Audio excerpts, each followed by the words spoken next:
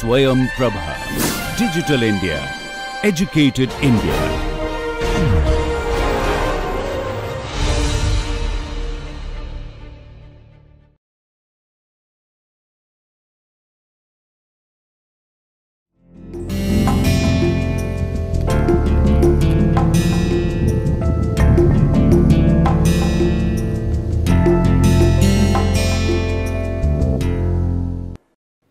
Hello friends, welcome to Swayam Prabha.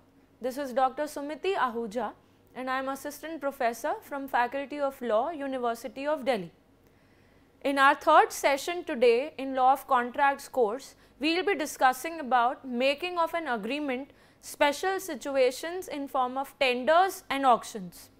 Before we proceed to the subtopics we would be covering today, I would like to give you a brief overview of what we had discussed in the previous session so that we will be carrying forward from there.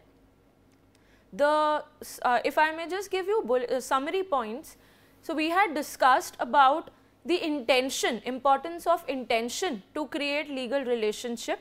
We had discussed about the definition and essentials of a valid offer. We had proceeded thereafter to discussing the meaning, that is the definition and essential rules of a valid acceptance. Thereafter, we had discussed difference between invitation to offer and offer. We had also discussed about the rules, legal rules of acceptance. Thereafter, we had discussed about various types of offers and we finally concluded with the concept of e-contracts. Now herein in this session, our focus would be on tenders and auctions. There are three main topics we would be covering in this session. First is standing offer. The second is withdrawal of a tender or bid. Thirdly, conditional acceptance. In this lecture, in this session here, focus would be on certain landmark cases in order to explain the concept of standing offer, withdrawal of tender as well as conditional acceptance. To start with the concept of standing offer, it is also referred to as a continuing offer.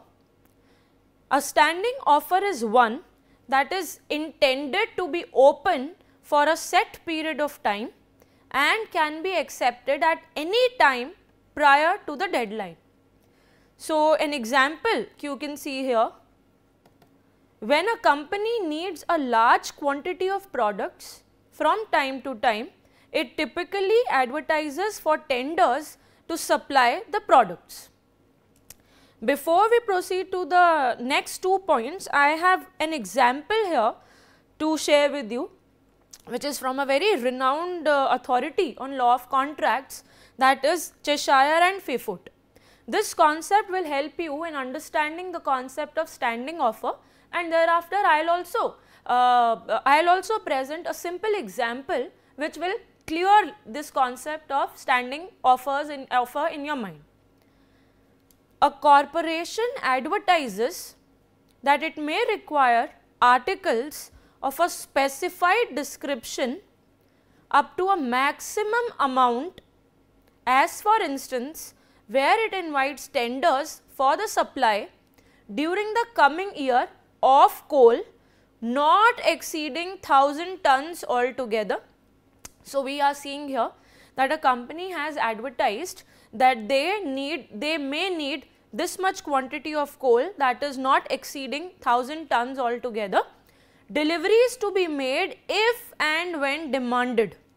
Now, this concept here you have to understand is of utmost importance whenever we talk about standing offer.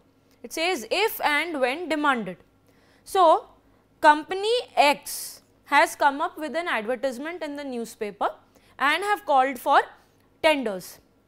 And in that tender form, in that advertisement, they have mentioned that they would be needing coal which would not exceed 1000 tons altogether, and they will be time and again placing an order, and that order has to be met by the person who has submitted the tender.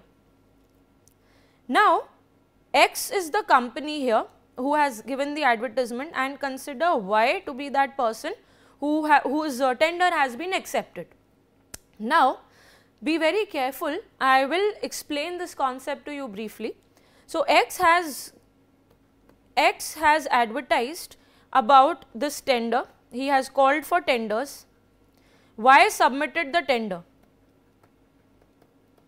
Y has submitted the tender. Now, in the tender form it is clearly mentioned, the quantity is mentioned, and it is also mentioned that if and when the order is placed, the delivery has to be met. Now, say for example, that quantity of coal is required for say a period of 3 months. So, during this period of 3 months, as and when the company will be placing the order, that order has to be met, that demand has to be fulfilled by the tenderer. Now, say for example, in this 3 months time, his tender was submitted, tender has been accepted. Now, say first order is submitted on say 1st of January 2024. Say out of 1000 tons, they demanded for say 100 tons, right. So, this first demand which has been made by X to Y has been fulfilled. Now, consider the second order has been placed. So, second demand is being made on say 2nd of February 2024 of say 300 tons, right. Now, what happens? Y now decides that I cannot continue with this thing, and I will not be in a position to fulfill this particular order. So, he informs the authority, informs the other party, the organization who had called for tenders, that he won't be in a position to fulfill this particular demand, and he is terminating the contract, he does not want to continue in this contract. Now, just keep this example in your mind, because we will be proceeding to further description, right. Now, see, first demand was made and it was met, second demand was made and it was not met, in fact, it was refused. Now, standing offer says series of contracts are formed based on every new order placed or demand made. That is, when a standing offer is made, a tender is submitted, there is a standing offer, there is no final acceptance which has been made, there is no one single final contract which has come into picture. What I am trying to tell you is that standard, in case of standing offer or in case of continuing offer, it is a series of contracts, every acceptance is given through the order which is placed and the moment it is met, right. So, let us go back to that example. First was met, the moment first order was placed, it amounted to first acceptance, right, it amounted to first acceptance. Then the first contract came into picture, then it was met. So, in the series of contracts, first contract is over. Now, when the second order was placed, the second contract came into picture, and contract came into picture and the tenderer refused to fulfill the demand. It amounts to breach of a contract. So, just understand this point, that standing offer forms series of contracts, and every time a new order is placed, it amounts to fresh acceptance and a new contract coming into picture. Now, one more point I would like to highlight here. Before, say first order placed, first order met, first demand has been met, one contract complete. Now, consider that before before the second order could be placed, the tenderer decides to revoke the tender, or say for example the company who had called for tenders decides that we now are in no more need of the coal and inform the tenderer that see we are terminating the contract and there is no contract in existence now. That can happen. In a normal contract, once offer is made, once acceptance is given to that offer, a contract comes into picture. If either of the party commits breach of that contract, the remedy can be claimed from the court. There is a slightly different principle in standing offer, because as I said, series of acceptances, series of contracts. So, moment first contract is complete, that is first acceptance given, first contract complete. Now, before the second order can be placed and second contract can come into picture, either of the party has the right to withdraw the tender or to terminate the contract. If that happens, it does not amount to breach of contract, and the party does not have either of the parties does not have a right to go to the court and say breach has taken place. So, be very careful about that part. So, if after placing the order, the order is not met, breach of contract. If before the second order is placed, the tender is revoked, there is no breach, right. So, that is what the concept of standing offer is. Let us continue with the completing this example here, reading this example from the screen. It says not exceeding 1000 tons altogether, deliveries to be made if and when demanded, that is what I just now explained to you. The effect of the so called acceptance of the tender is very different. How is it different? That also I just explained to you. The trader has made what is called a standing offer. That is, the person who has submitted the tender on after seeing the advertisement is the one who has made a standing offer. Until revocation, he stands ready and willing to deliver coal up to 1000 tons at the agreed price when the corporation from time to time demands a precise quantity. The acceptance of the tender, however, does not convert the offer into a binding contract, for a contract of sale implies that the buyer has agreed to accept the goods. In the present case, the corporation has not agreed to take 1000 tons, because see, they had said invites tenders for the supply during the coming year of coal not exceeding 1000 tons altogether if and when demanded. That means they are trying to communicate to the people, to those people who will be or you can say prospective tenderers, that see, we may need this much quantity of coal spread over this much time period, right. So, are you ready? Are you willing to make an offer?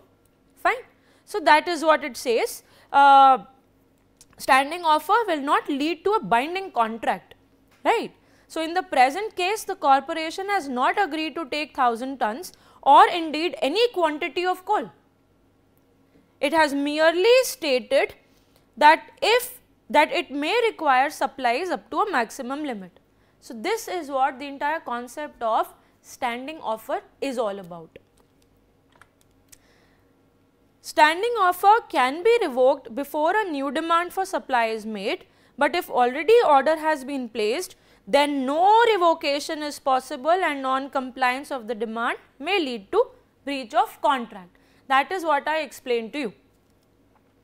Now, let us see, yes, we have discussed this concept of standing offer. Now, there is this landmark case which will further help you in understanding the application of this concept. You have understood the concept, so it is very important in law that apart from having theoretical clarity about any concept, we also need to understand the application of that concept. So, we have till now discussed the conceptual part. Let us proceed to the application part of it. The application part of it we will be explaining through the concept of through this case law, Union of India versus Madala Thathaiya. It defines tender as a formal offer to supply goods or to do any particular job, and a statement of the price that you or your company will charge, right. So, what happened in Union of India versus Madala Thathaiya is that railway corporation, the railways, they had given an advertisement wherein they invited tenders for supply of jaggery to the railway grain shops. The quantity of jaggery which they had advertised for, or which they had given in the public domain, was that they may need 14,000 mounds of jaggery. Now, 14,000 mound, if my memory serves me right, one mound is roughly 37.2 kg, if my memory serves me right. Fine. So, they had advertised that they may need 14,000 mounds of jaggery within a period of few months, and as and when the order will be placed, the demand has to be met, right. But one thing is very important to note here. In the tender form which they had prepared, there was a condition in which they had reserved a right. The railway company, the railways, which was being governed by the government of India, they had reserved a right with them to cancel the contract or to terminate the contract at any stage if and when they want, and they would not be further responsible for any remaining remainder of the quantity of jaggery, right. Let's read what that particular condition was. This administration reserves the right to cancel the contract at any stage. See, they are reserving with them the right to cancel the contract at any stage during the tenure of the contract, which I just told you was for a couple of months, without calling up the outstandings on the unexpired portion of the contract. That is, out of 14,000 mounds, say if they have placed the order for 3,500 mounds and the order has been met, thereafter after that 3,500 mounds of jaggery's demand is met, they now decide that we do not need any further jaggery, and they terminate the contract before placing any further order. In that situation, they are just trying to say that if anything is remaining, whatever the outstanding would be, we are not going to be held responsible for that. But now the punch here is that they are saying that they can reserve this right with them to cancel the contract at any stage. They are not saying before placing next order or anything. They are just, it's like a blanket right which they have kept with themselves, which they have reserved with themselves, that is the right to cancel contract at any stage when they want it. Now what happened?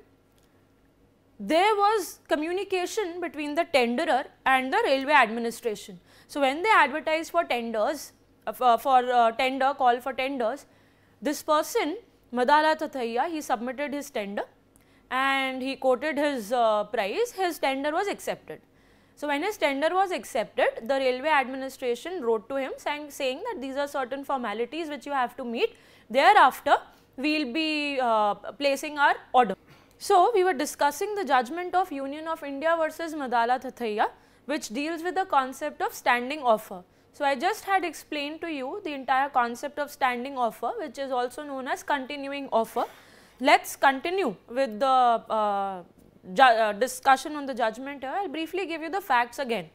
So, what I was telling you is that the railways had given an advertisement in the newspaper.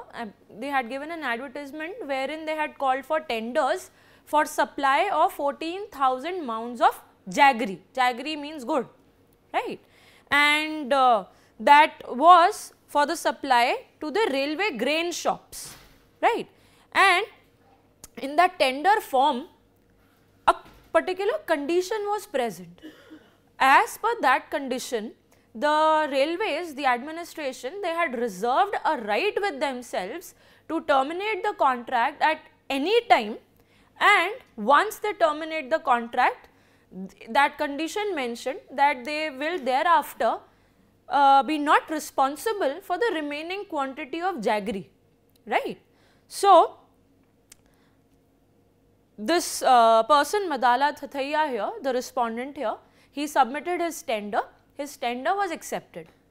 The railway administration made a communication, they wrote to him that his tender had been accepted and there were certain formalities which he had to fulfill, after which the contract will be, the agreement will be executed.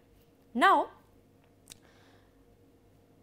once an intimation, once a communication was done, so whatever the necessary conditions were, they were met by Madala Thathaiya.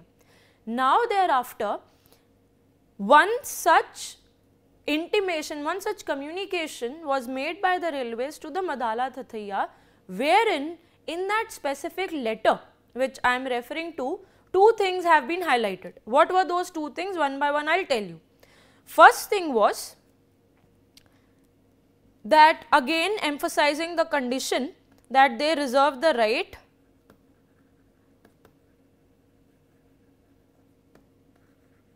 to terminate the contract, that is, they were just repeating that condition which they had earlier stated in the tender form.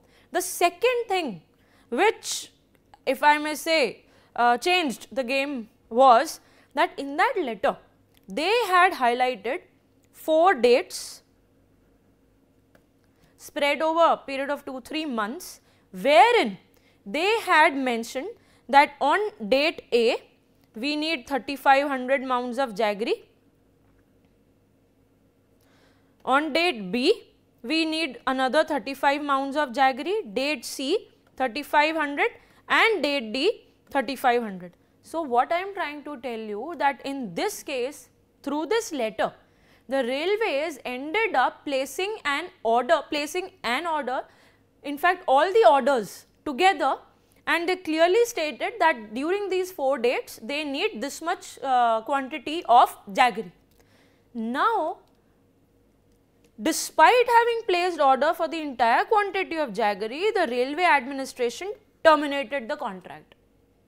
They terminated the contract. Remember what I just told you, I said in case of standing offer, if before second order has been placed, the either of the party revokes or terminates the contract, that is acceptable, does not amount to breach. But once order has been placed, contract has been formed, and when the contract has been formed and either of the party decides to not fulfill their obligations under the contract, mind you, breach is committed. So, here what happened? The railways terminated the contract, saying we had reserved this right to terminate the contract and we are exercising that right. And now Madala Thathaiya, obviously he was he got in touch with the authorities and he emphasized on the point that the orders had already been placed. So, now at this stage the government cannot abruptly terminate the contract just like that, right. But he was not heard, he was not heard. Now, when the matter has gone to the court, so why this judgment is important here? Because the Supreme Court of India in this judgment has said that yes, the government, when they had reserved this right to terminate the contract, that is fine, but they had exercised this right in this situation at the time when they had already placed the orders for the entire quantity of jaggery. So, once that has happened, terminating the contract has amounted to a breach of contract, right. Now, I have highlighted this judgment here, you can see Tata Cellular versus Union of India, because this particular judgment gives you the definition as well as the essentials, definition and essentials of a valid tender. It says a tender is an offer. It is something which invites and is communicated to notify acceptance. Broadly stated, the following are the requisites of a valid tender.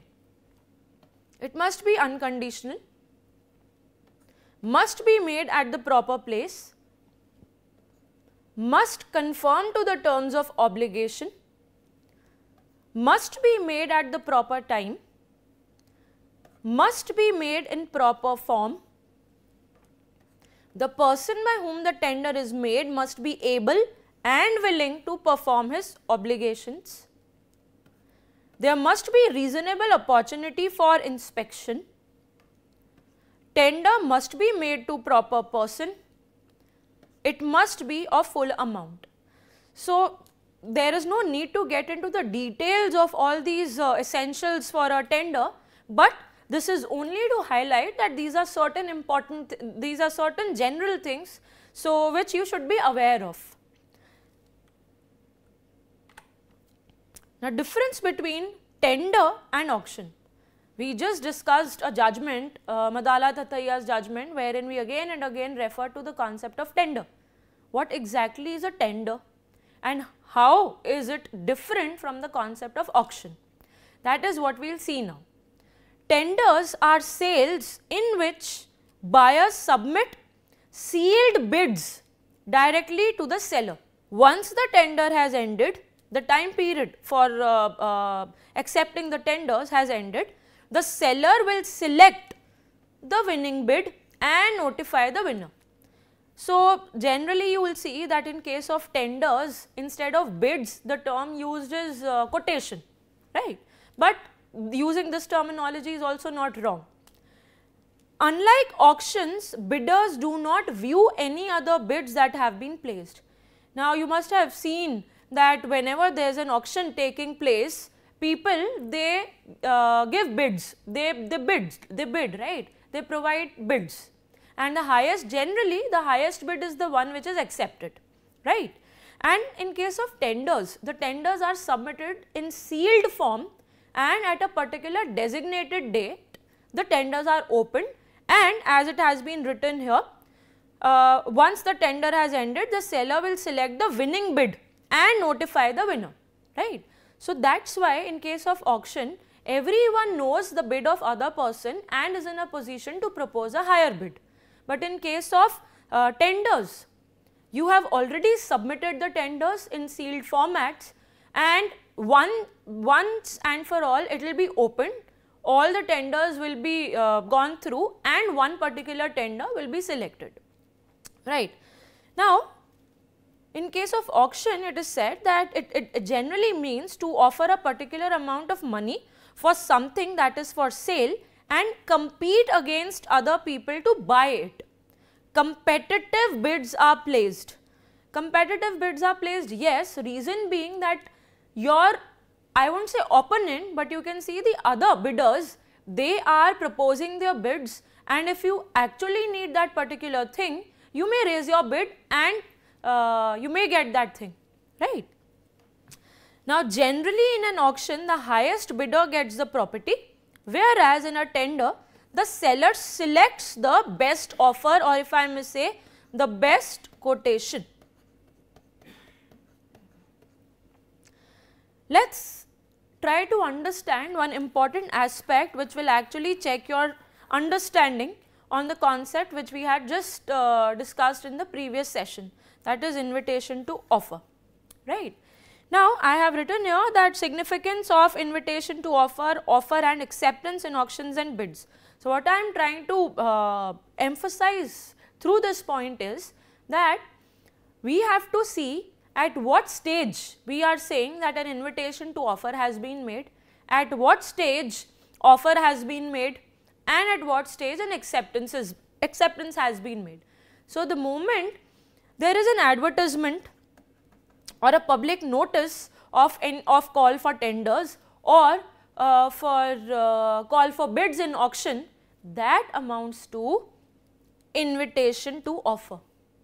That is an invitation to offer, because herein you are inviting people to come forward and submit their tenders, or attend the auction and place their bids, right. So that intimation to the public through public notice, through advertisement, anything, that amounts to an invitation to offer.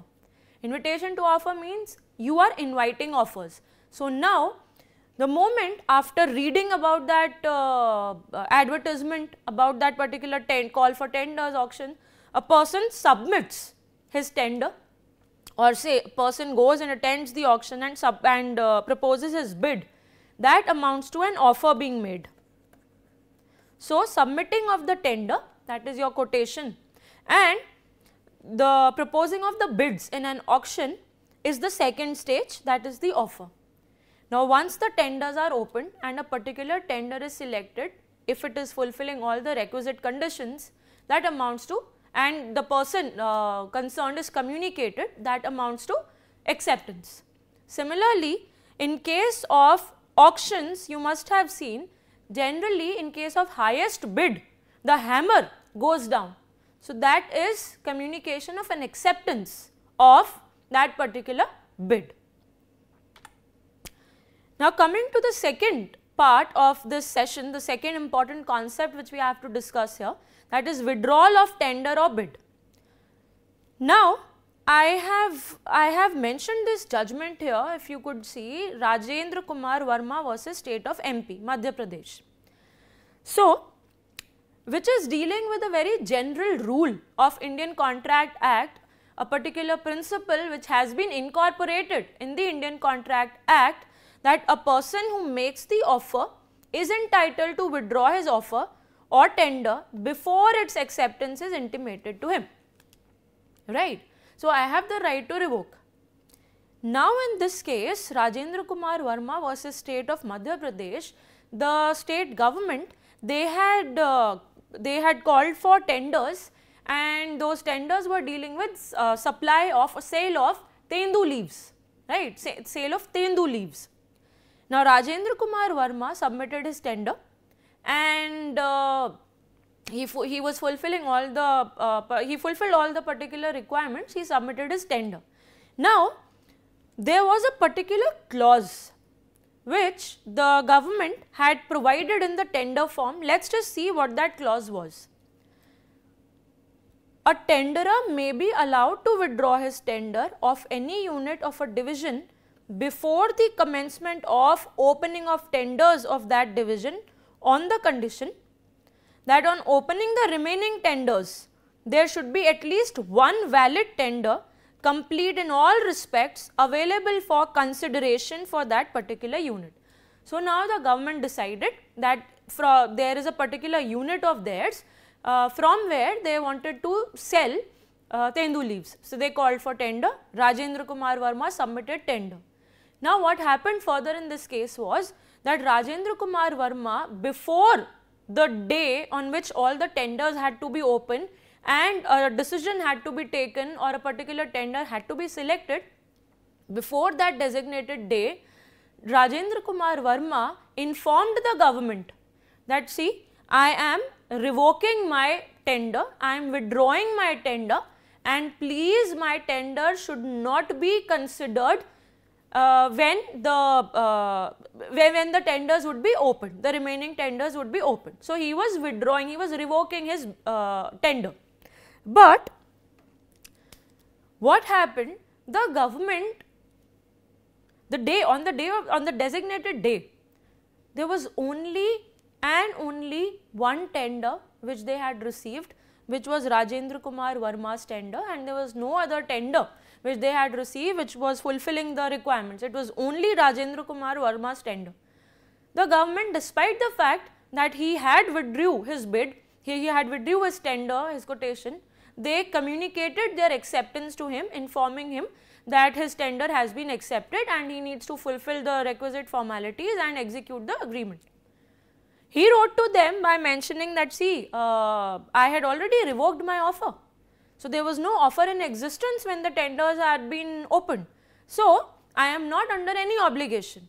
But the government, while exercising one of their rights which they have reserved for them, which they had reserved for them in the tender form, that the particular security amount which he had submitted, Rajendra Kumar Verma had submitted, they forfeited that security deposit.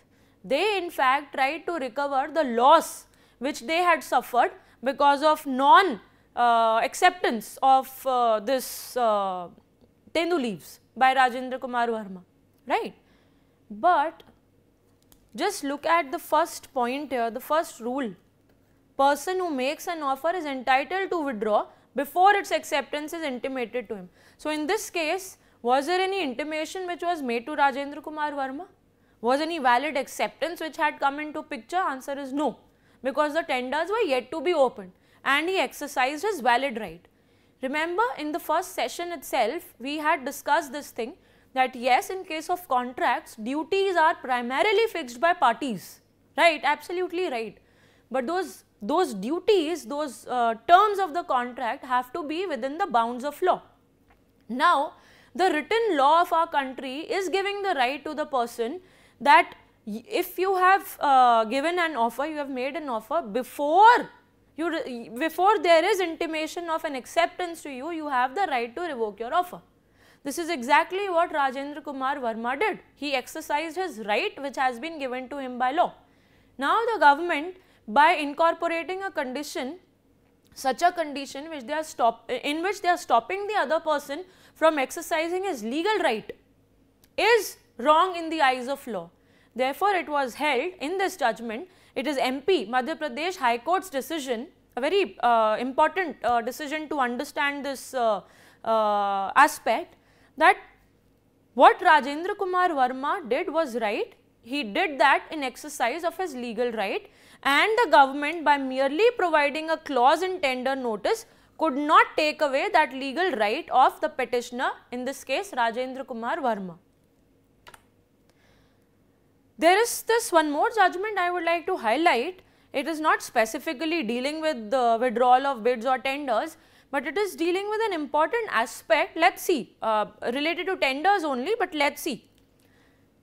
The first respondent, that was Union of India, invited tenders for execution of 5 items of work, including supply, delivery and stacking of 75,000 cubic meter machine crusted track ballast.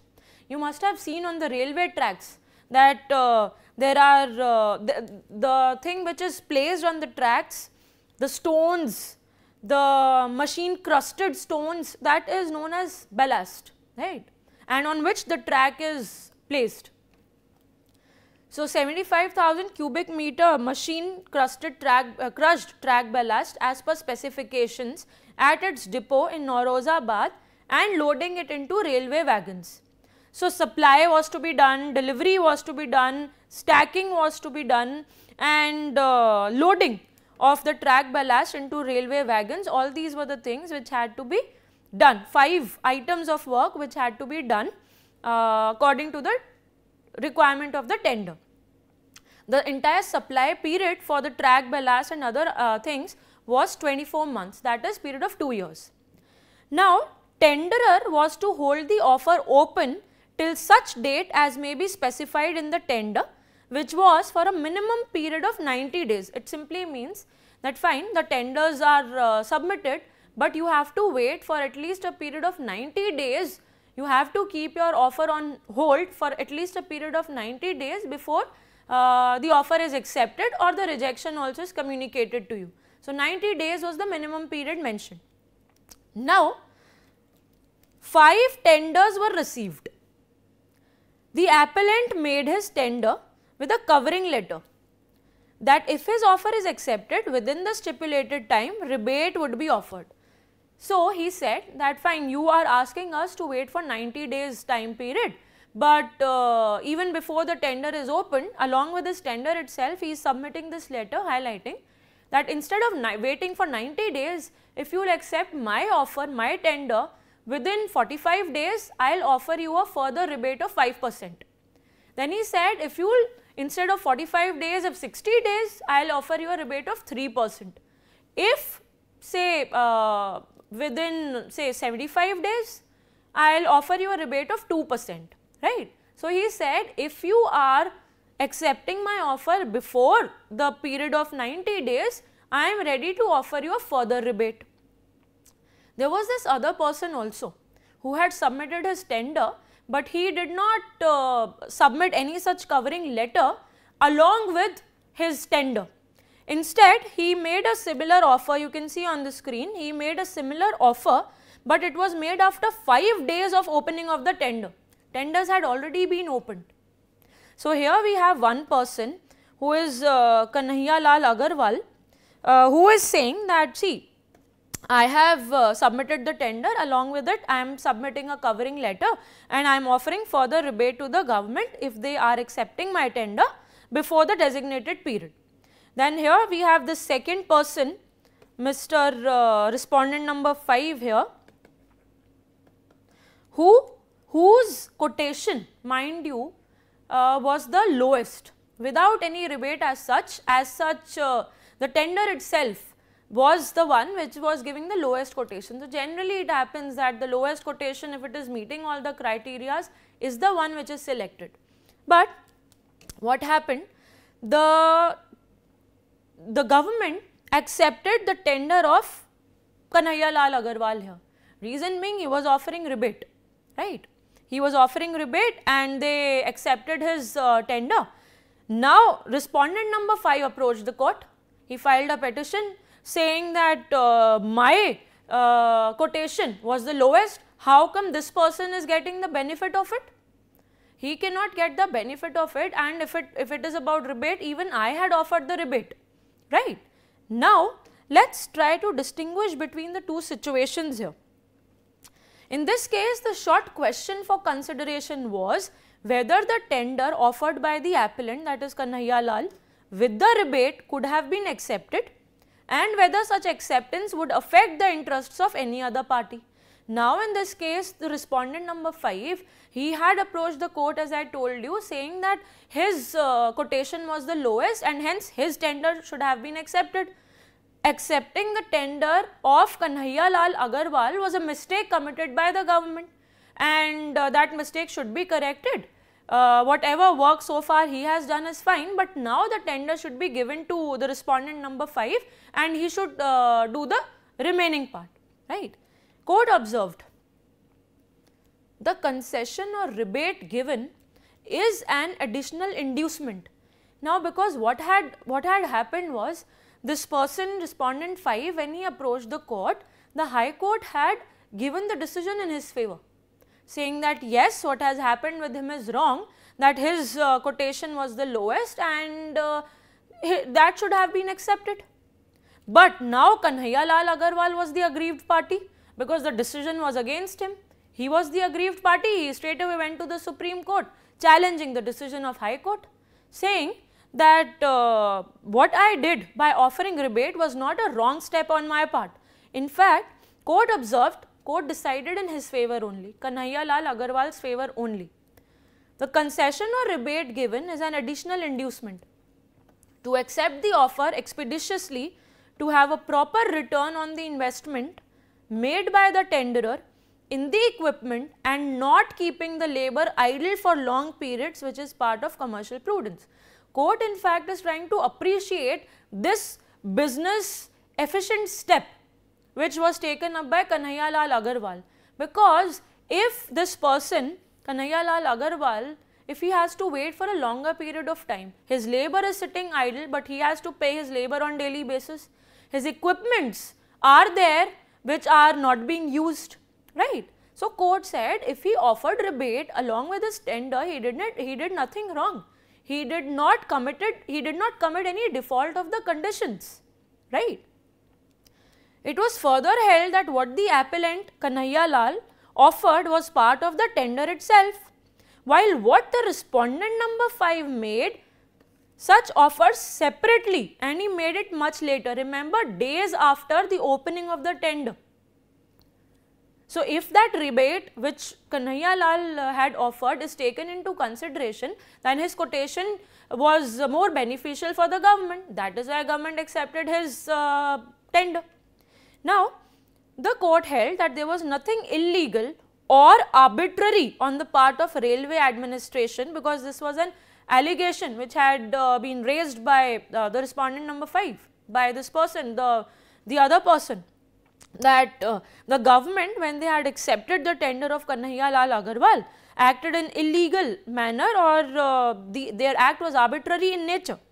And despite the fact his quotation was lower, the tender of the other person had been accepted. But the court held there was nothing illegal or arbitrary on part of railway administration in accepting the offer which was made at the time of submitting the tender itself.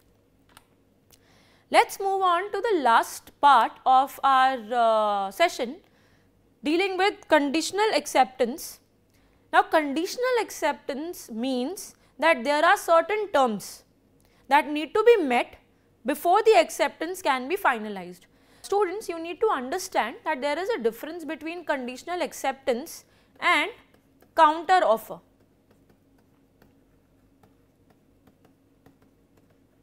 I will come to this difference later. Let us just first go through the judgment of Haridwar Singh versus Baigun Sumbrui, because once we have discussed this judgment, it will be the concept will be more clear to you, and you will be able to better appreciate the difference between conditional acceptance and counter offer. The concept of counter offer we had discussed in the previous session. We will be throwing light on it again. Now, in Haridwar Singh versus Baigun Sumbrui, there was a bamboo coop, a forest was there, and there was a particular portion, part of that forest wherein bamboo trees were there, right, they were grown. Now, the government, the forest department of the government of Bihar, they decided to call for, to hold an auction basically, and to give a right or license to someone to take away those bamboo trees, to sever those trees, to take away those bamboo trees from the forest part. Now, as has been written here, Forest Department of Government of Bihar advertised for settlement of the right to exploit the coop by public auction. So, now this person went ahead and he, the appellant, he was part of that auction and he proposed a bid. Now, the thing was that the bid which he proposed was of 92,001. But the reserve price or the base price, the reserve price basically which was kept in that auction for those trees was, for that particular coop was 95,000, right. Now, see, 95,000 is the reserve price, but the highest bid in that auction was of 92,000 rupees, 92,001, which was given by the appellant. Now, there was a requirement, there were certain formalities under the requirement was that since the highest bid which came was lesser than the reserve price, which was 95,000, and also the fact that the auctioneer here, who was the divisional forest officer, he was not having the authority to accept such an amount of bid.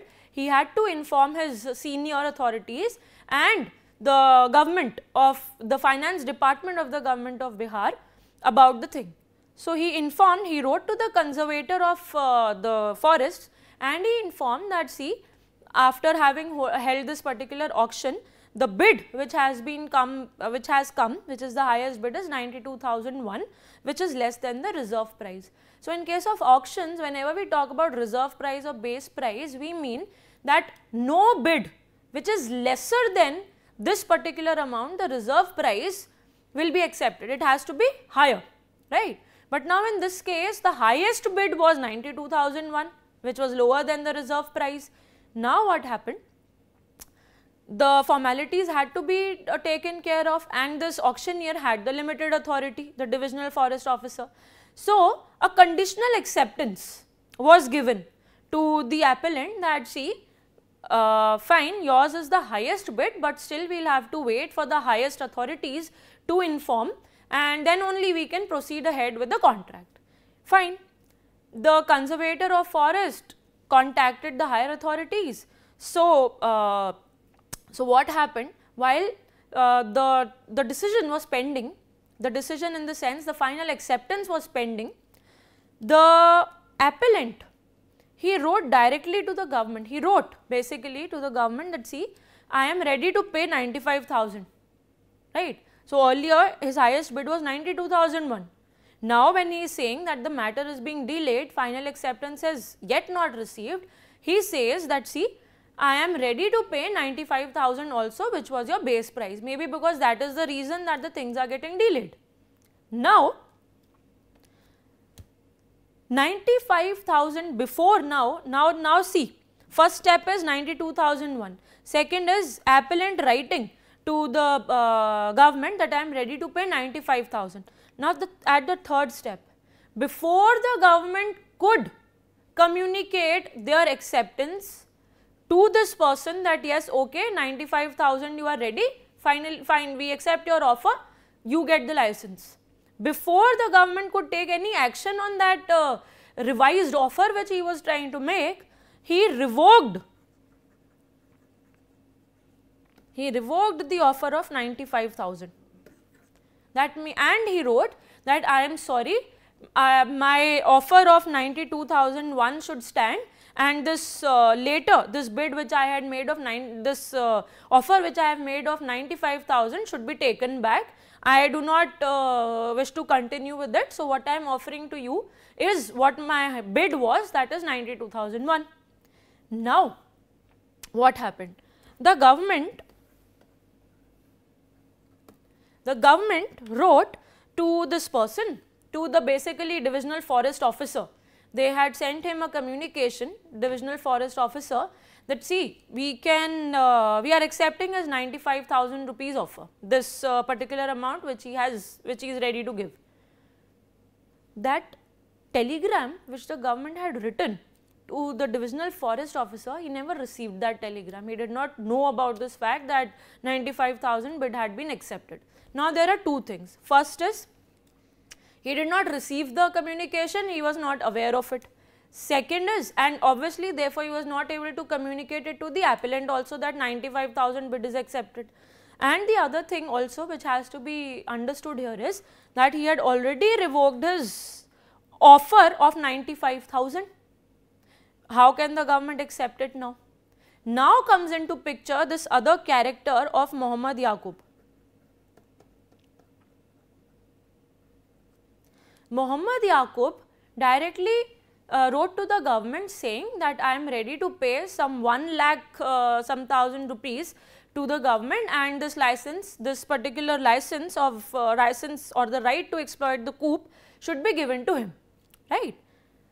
Immediately the government got in touch with this person, the divisional forest officer, and informed him that, see, do not inform the appellant that we have accepted 95,000 bid, because we will be entering into a contract with Muhammad Yaqub, right.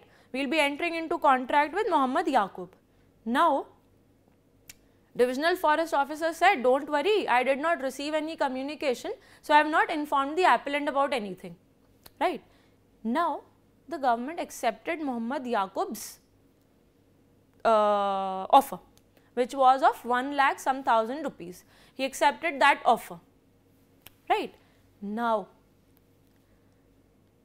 appellant challenged it. He went to the court saying, my offer had been accepted, my bid was the highest bid, how come now government can accept the offer which is being made by Muhammad Yaqub? The court said that, see, there are few things which you have to understand. First, moment you had given, firstly the offer which you had given, it was conditionally accepted. It was not final acceptance which had been given to you, so you cannot claim your right. Second, 92,000, this was the offer which you had made through your bid, but later on you proposed to pay 95,000. Moment you made this counter offer, 95,000, you have revoked your 92,001 bid. That offer is no more in existence moment you made this offer of 95,000.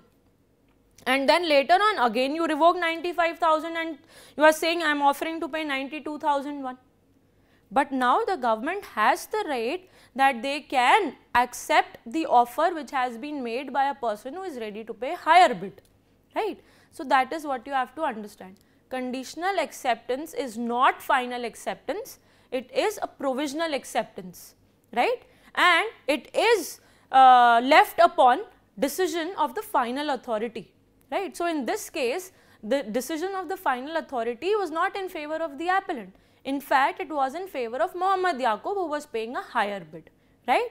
And so, the government was held to be right in having given the contract to Mohammad Yaqub. Thank you.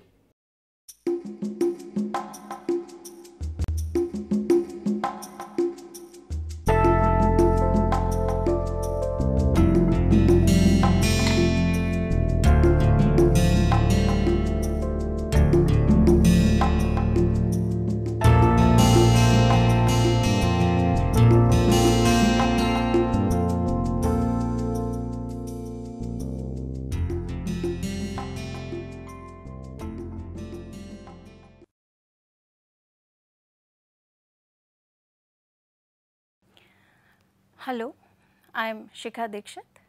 I teach psychology and I am with the Department of Humanities and Social Sciences at IIT Kanpur. Today I am going to talk about what is social cognition. Social cognition is a research area in psychology which explicates the various cognitive processes that people employ to understand the social world. So, essentially it is about sense making of the social world, which involves understanding other people as well as understanding oneself. Understanding others requires understanding their traits, their internal tendencies, their contextual aspects, motives, feelings, emotions, etc. So, as we can see, this is a very complex process and requires a massive amount of information processing. Even for small decisions, for simple decisions, people have to process a large amount of information. The main perspective or the approach which is used in social cognition is obviously the cognitive approach, and which is the study of mental structures and processes. The main paradigm which is used is the information processing paradigm. As far as the range of topics in social cognition is concerned, the range is very wide, from individual level sense making to collective sense making. As far as views of cognitive sense making are concerned, there are three major dominant views in social cognition: the naive scientist view, the cognitive miser view, and the motivated tactician view. The naive scientist view emerged from research done in causal attribution, and this refers to detailed and systematic processing of information and sense making in the social world. However, it is not always possible to make detailed engage in detailed cognitive processing, and hence people act as cognitive misers in many situations. So, whenever there is lack of time and cognitive effort is less, then people involve in using certain strategies which are functional, yet they are like mental shortcuts. So, this is the cognitive miser approach. However, the question that comes to the fore is that which one of the two strategies is more important? The answer is provided by the motivated tactician view. And according to this view, people can either use the naive scientist approach or the cognitive miser approach as and when required, and they can switch over between the two approaches when required. So, these are the three major views which are utilized to understand cognitive sense making. The topics that social cognition covers ranges from cognitive social cognition to social cognition. So, topics such as causal attribution, understanding of attitudes, social schemas, unconscious cognition about social situations, the use of mental shortcuts or heuristics in decision making, social identity and stereotypings Stereotyping processes are some of the topics. In addition to this, a large number of social cognitive psychologists also understand collective sense making in terms of social representations.